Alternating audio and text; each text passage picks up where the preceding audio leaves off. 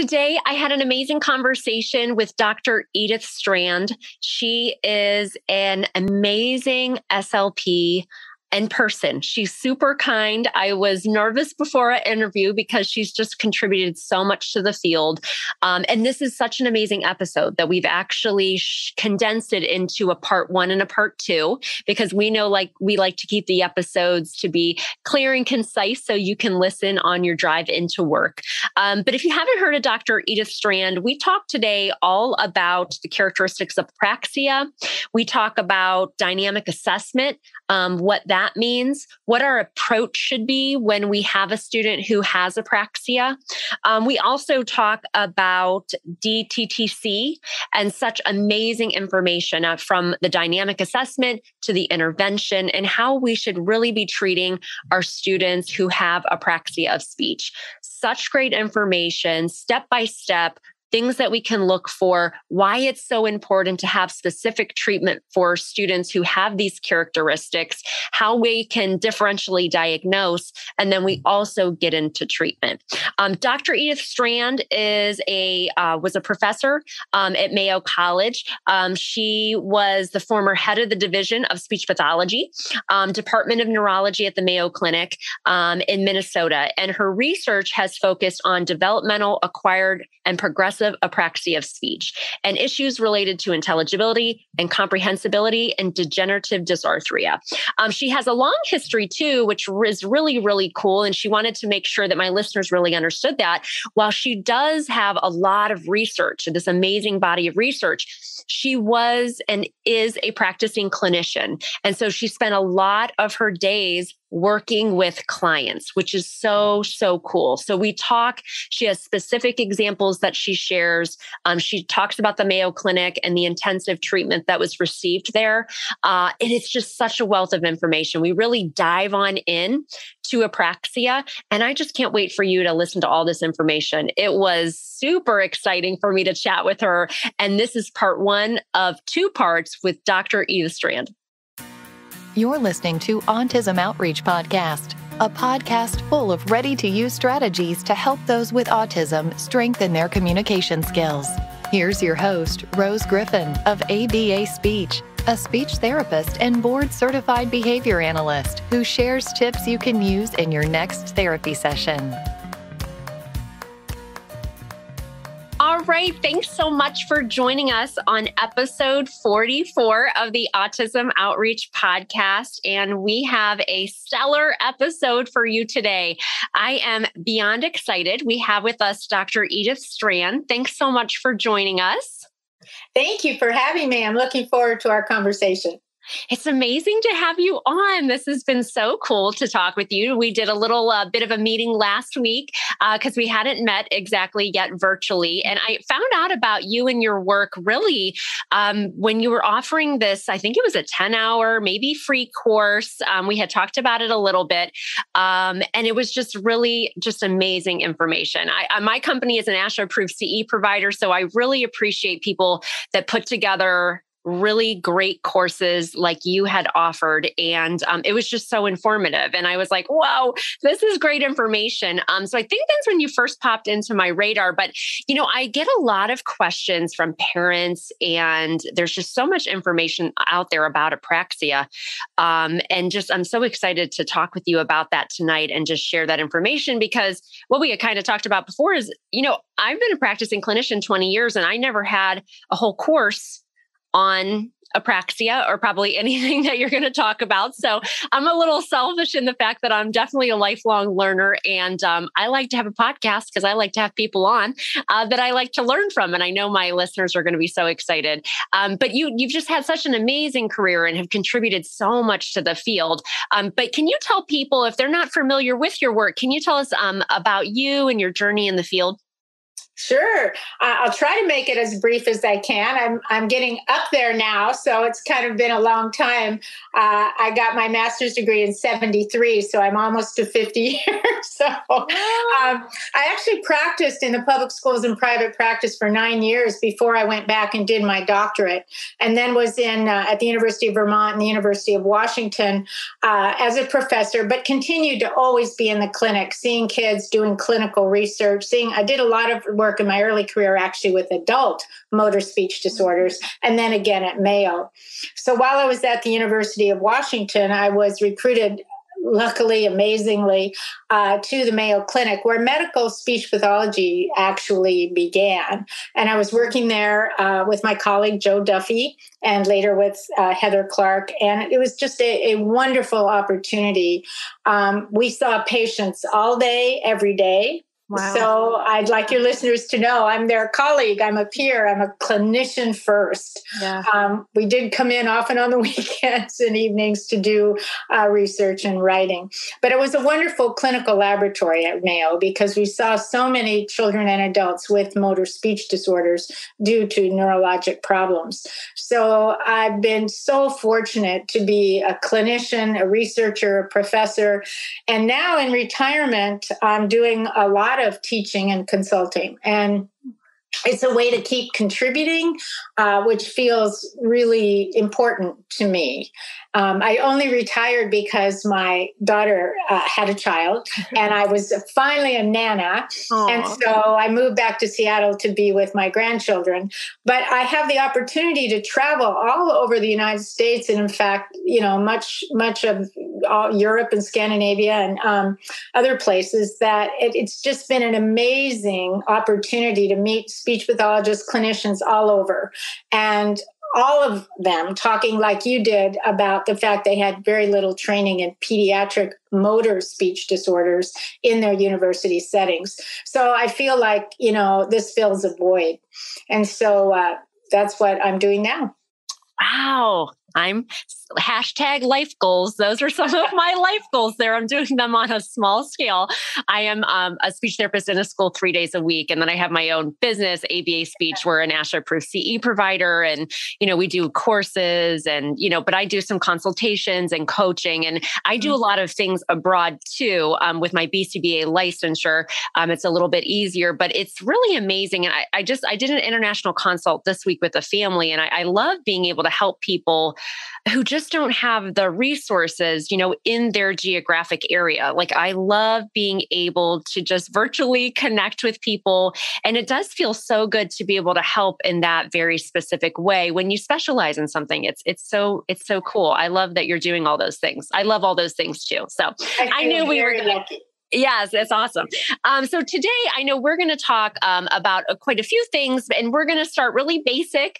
So if you're listening, we do have some listeners that are parents, and then we also have speech therapists, and then we also have some people who are just special education professionals. So I think this information will be really, really great. So just kind of starting out with the basics here, can you tell us a little bit about the characteristics of apraxia? I will. I'll be happy to. First of all, I think it's important to remember that apraxia is just a label for a speech sound disorder. When I often am teaching or asked to speak somewhere or consult, there's this misconception that it's a medical diagnosis. Mm-hmm. And it's really not any more than adult apraxia is. The stroke or whatever caused it is the medical diagnosis, and apraxia is a type of speech disorder. So childhood apraxia of speech is a type of disorder. It does have particular characteristics that help us with that differential diagnosis. The trouble is there's many, many lists of these characteristics, and they're all present in children with apraxia of speech. The trouble is some of them are clearly present, but not necessarily discriminative. Mm-hmm.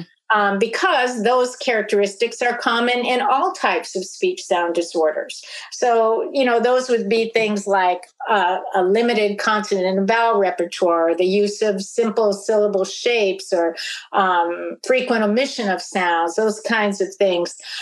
Poor intelligibility, that can be the result of any speech sound disorder if it's severe.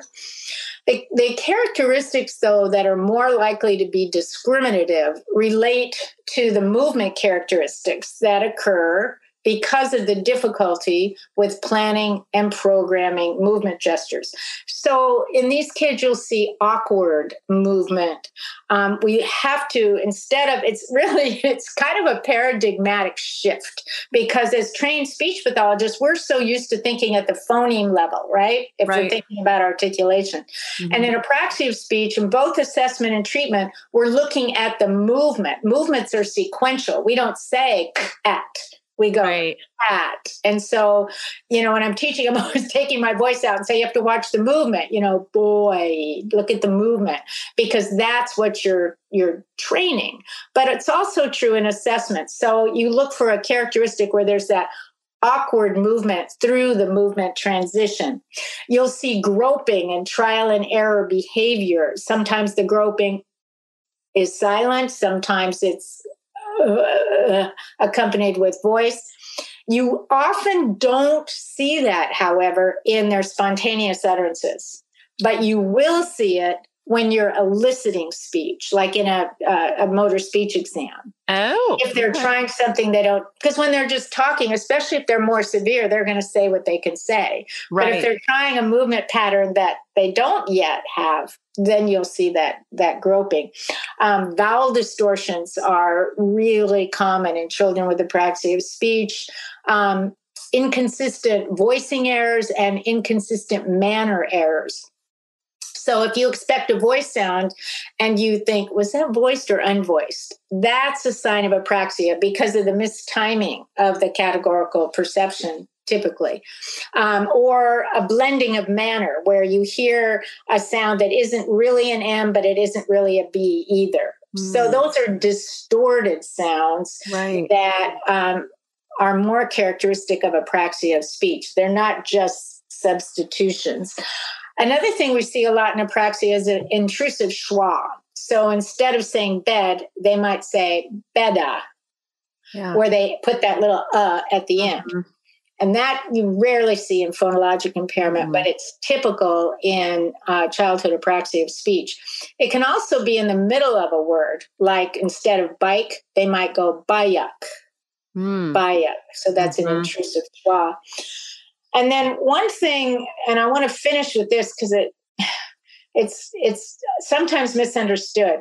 Inconsistency across repeated productions of a word is a big hallmark, and everyone talks about it. And at Mayo, we would get so many kids with inconsistent errors, and so just for that reason, they were considered apraxic. And that doesn't always work that way because kids with some kinds of speech sound disorders can be very inconsistent. Also, children with phonologic impairment, as they get into therapy and they're starting to generalize, they're inconsistent, they're self-correcting, that's common, but it's not a sign of apraxia in that child. Also, kids with apraxia who are very severe are going to be consistent because they can't do very much. Right. So we look at inconsistency really in the context of repeated word production, like in a motor speech exam. Okay. And if you ask them to say, tell me boy, and then they distort the vowel and say it again, and this time they distort the consonant and the vowel, and the next time they might be closer, that is the kind of inconsistency we see in apraxia. So, there's lots of lists out there, but you have to think about the context that you're paying attention to these characteristics about, and you have to think about, is this discriminative? Or is this something I might hear in a number of speech sound disorders? I think the other thing we really emphasize is that you also want to look for these characteristics across tasks. Never do it never say, well, I talked with the child and heard these characteristics. That's conversation is one task. You might want to do picture description, conversation, story retell, and certainly a motor speech exam. Right. Oh, that's good to know. And, an observation, I mean, would you agree, like observation too, if you can see the child? I'm just thinking as a school-based therapist, I always try to observe just to see, because it's so different in the different environments, right? Like Absolutely. me in the therapy room with a student versus them talking to their friends at lunch, like lunch, gym, that's like a lot of good information for me because kids seem to, it's unstructured, right? Okay. That's right. That's really good information. I guess what I really struggle with too, like the information you're sharing is so amazing and so specific. And I think too, to people that, probably haven't maybe heard this information or haven't taken a course in this. So I think there are probably a lot of speech therapists that are probably like really nervous, like, oh my goodness, what if I've been treating a student wrong? What if I haven't been using the right treatment? What happens if we don't use specific treatments towards apraxia for a student? Like, let's say that we haven't taken a course on this and we're just not as in tune with this.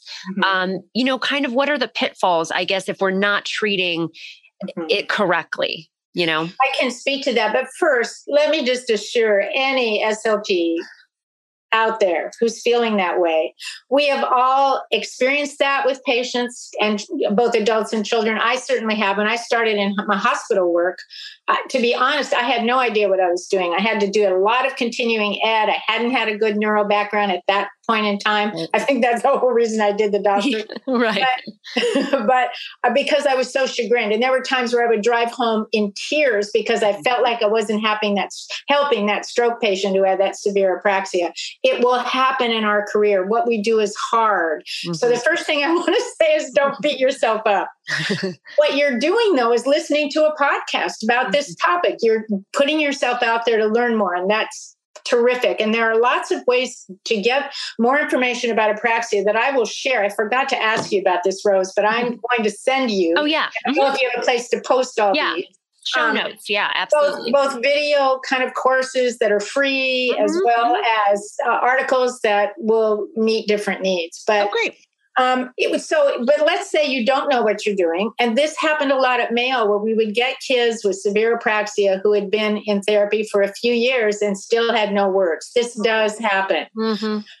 Well, several things can happen, and it all depends on the severity. If they're real severe and you're doing a language-based, child-centered or child-driven approach, very little change in motor speech will likely occur. On the other hand, if you're taking an articulation approach, they might, and they're not real severe, they will make progress. It's just going to take a lot longer if you don't implement principles of motor learning. That's probably all that'll happen.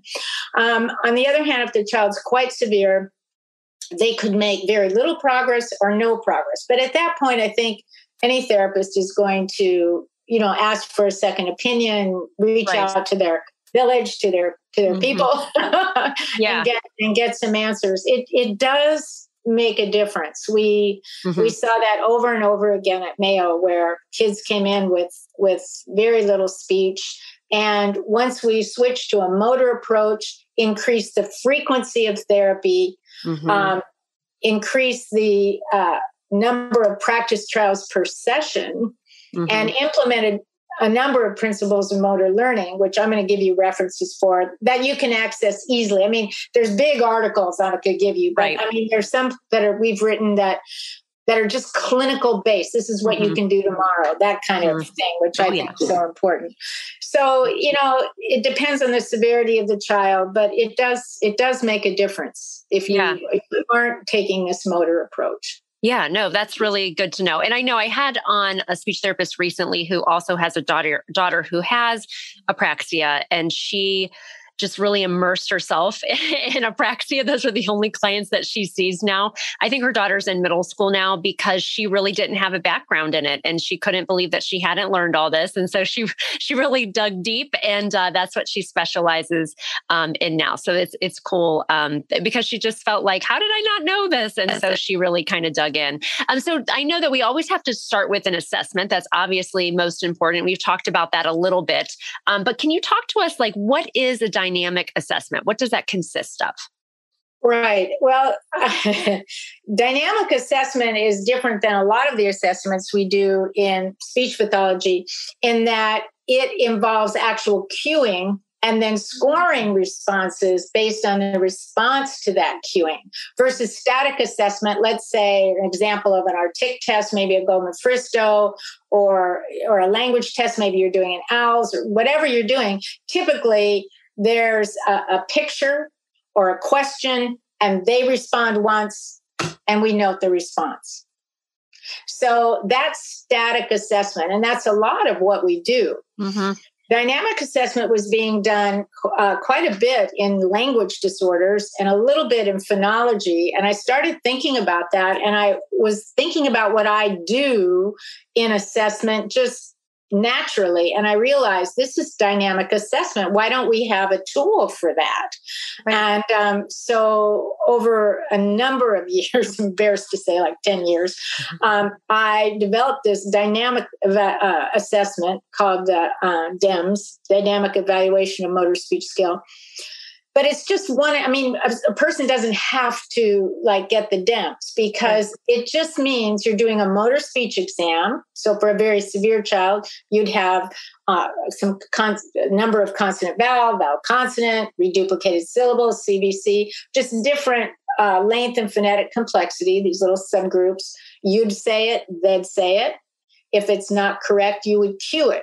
So maybe first you just do a little gestural cue if they can't get good lip closure. Me.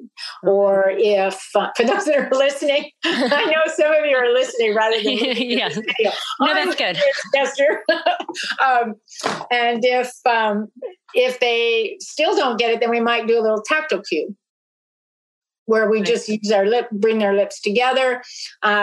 We want to work hard to increase proprioception. So we might say, feel that, look what I'm doing, do what I do.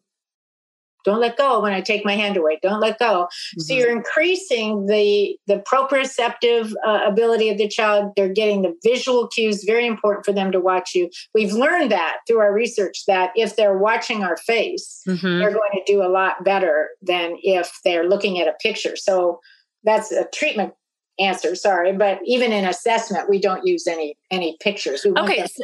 Oh, that's interesting. So I haven't given this assessment because I kind of work with a different population, but I find this extremely fascinating. So with the dynamic, so with this assessment, are you trying different cues? Is it like a hierarchy where you're trying a cue and then you're saying like, was that better? Or, I mean, is that kind of how it is? Exactly. We usually do a hierarchy where we start with just the gestural cue, or they're always doing the visual cue. And so we might slow it first with the gestural cue. Then if we have to, we'll add a tactile cue. If we can't get anywhere, then we might go all the way back to our old toolkit of speech pathology and we do phonetic placement for a while.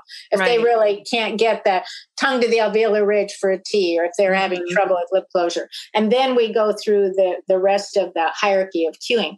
Now, in a formal standard dynamic assessment like the DEMS, you have this hierarchy of cues, but you only give them 6 tries, or you'd never get through it. Although we've got it to the point where even for a severe child, you can do it in about 20 minutes. But and for a child that's more mild to moderate, you can do it in 10 to 15. It's really not that long. It looks long when you look at it, but it's quick. Yeah. So it does involve this cueing, and then you score it based on their responses to that cueing. Okay. Oh, that's really fascinating. Yeah, really, really. Yeah, I love that it's so specific. So then this obviously would give you then really good information about how to plan your scope and sequence of intervention as far as where you're going to start and how that would look. Absolutely, Rose. That's the perfect observation to make. That's just what it does. The benefits of dynamic assessment, besides differential diagnosis, we did research to assess the validity and reliability. How well does this test reliably distinguish groups of kids that are apraxic from the larger group of speech sound disorders? And we showed that it was valid and reliable. So good. That's the differential diagnosis part. But there's more to the benefits of dynamic assessment. One is you get to see what kind of cueing works well for the kids. You know, especially with the autism population, there are some kids that can do the task. Mm-hmm. They're social, they're responsive, they can watch, but they don't like to be touched. Mm-hmm. So tactile cueing isn't so good for them. So you wouldn't do that. But other kids maybe respond better to different kind of cueing. So you learn that in the dynamic assessment. You get a much better idea of severity. For example, you can give 2 kids the Goldman-Fristow, get a standard score of 40, and you know in your clinical heart, one child's going to fly and the other child's going to be in therapy for a while. But you don't have anything to prove that. You don't have anything other than to tell the parent about the severity, other than I've seen 100 kids or I've seen 1,000 kids. I know your child's going to struggle. On the other hand, in dynamic assessment, the score really does reflect severity in a way that's very important as you're thinking about prognosis, early treatment targets. Those kinds of things are all really, the dynamic assessment is a huge benefit in those ways. Yeah, that's really fascinating. And you touched on autism a little bit, but I do get a lot of questions on social media just about apraxia. And it's definitely not an area that I specialize in. And so it is interesting because some of the things, I know that I've worked with students, like I've always worked in a public school. And then before my business got too big, I always worked in these we call them non-public programs, but they're, applied behavior analysis type centers for students who typically have a lot of behavioral barriers. So sometimes we would try to work on imitation even, but some of this that you're saying, it's so nuanced that I would imagine that maybe not everybody is a candidate for it just because of the prompting. Would that be true, do you think? Or because you do have to have a level of sitting and, being able to be cued and prompted and things like that. You bet. There are, I guess you would say, basic requirements to be able to do the dynamic assessment and or the kinds of treatment apraxic children benefit from the most. But we've been successful with 2-year-olds and with very hyper kids by bringing in very quick reinforcers, a lot of novel things, hold my hands, look at me, things that are just constantly changing things around. Now, that's not specific to the autism population. I think with the children on the spectrum, it varies so much. The children that didn't have joint attention yet, because we saw a lot of children, we had a big developmental clinic that we would evaluate children for. And we saw a lot of children with autism. And this isn't my specialty either, in that I don't do research in this area, but I've seen a lot of children. And if they don't have joint attention yet, beyond, if they have any attention, if they can imitate anything, we start, but if they don't yet have joint attention, then they're not then we have to work at, language and cognition and pointing what you want, that kind of stuff. Yes. So we, those kids wouldn't be at all appropriate. On the other hand, we've had children who are diagnosed as autistic, who are not high functioning, but they're also able to watch, they're able to imitate. If you organize your therapy and choose your treatment targets within their language capabilities and go slower, and you have to, make adjustments for any attentional problems or repetitive behaviors or unusual things, you can do at least some motor speech training for sure. We did get some children at Mayo who were diagnosed as autistic and apraxic, who were echolalic.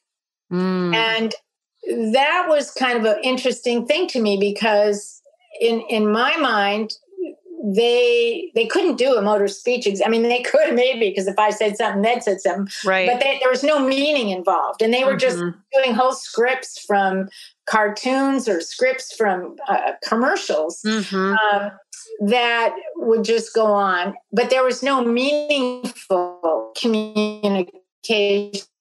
Right. And yet they were beautifully articulating these long strings that they were, through this echolalia, and came in with the diagnosis of apraxia.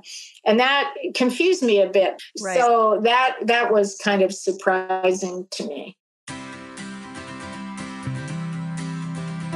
Thanks for listening to Autism Outreach. If you enjoyed the show today, make sure to subscribe so you don't miss an episode full of actionable strategies you can use in your therapy room. Write a review too. That would mean so much to me. I always love hearing from you. Have a specific topic that you want included on a future show? Reach out over on Instagram, ABA Speech by Rose, or visit me at www.abaspeech.org.